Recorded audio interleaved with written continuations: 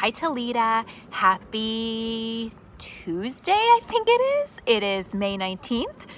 I'm going to read a story called Some Things Are Scary No Matter How Old You Are.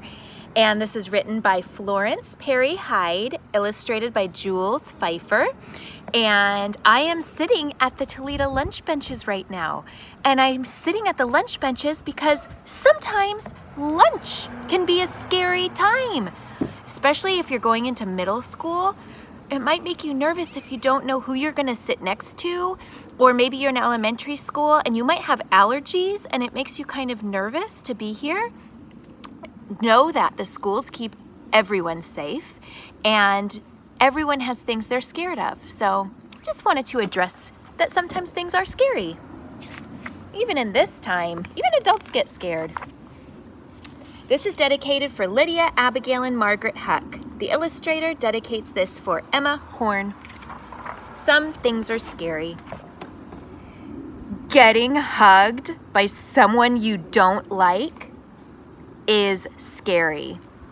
Stepping on something squishy when you're in your bare feet is scary. Seeing a big warning sign and you can't understand what it's saying is scary. Thinking you're not going to be picked for either side is scary. Smelling a flower and finding a bee was smelling it first is scary. Thinking, what if you've been born a hippopotamus is scary. Skating downhill when you haven't learned how to stop is scary.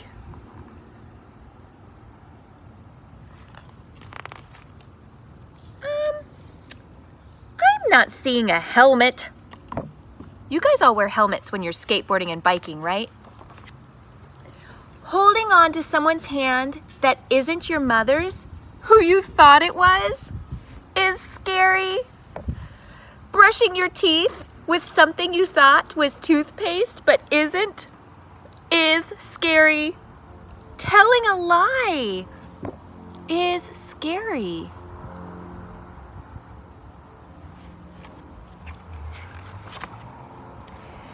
Being on a swing when someone is pushing you too high is scary.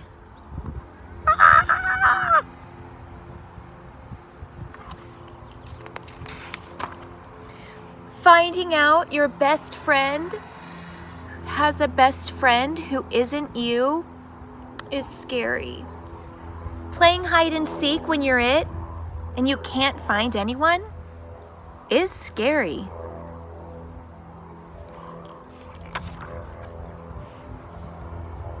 Having your best friend move away is scary.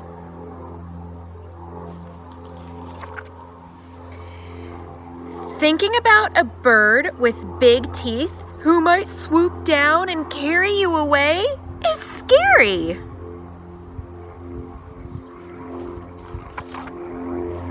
Having to tell someone your name and they can't understand you and you have to spell it is scary.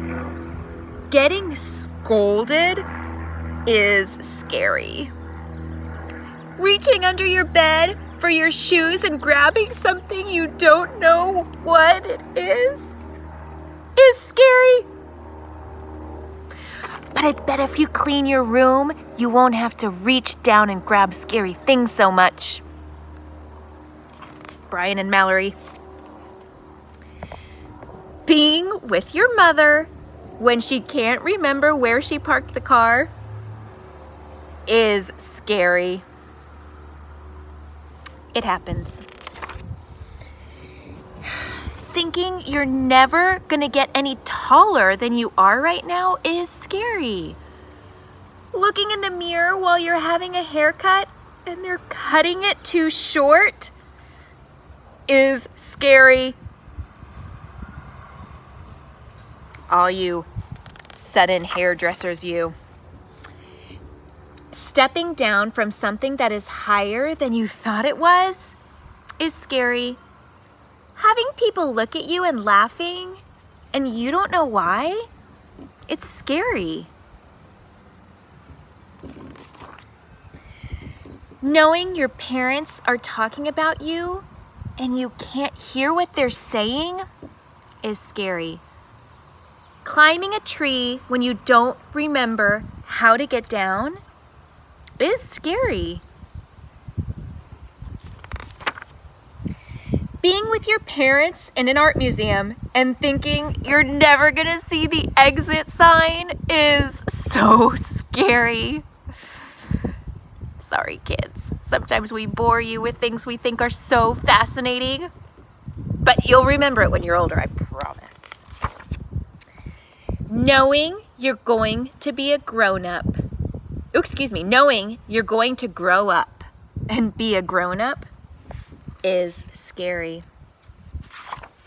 And there are so many different things in there about what can be scary in life. Guess what? I am a grown-up and I'm still scared of being a grown-up, but I think I'm surviving okay.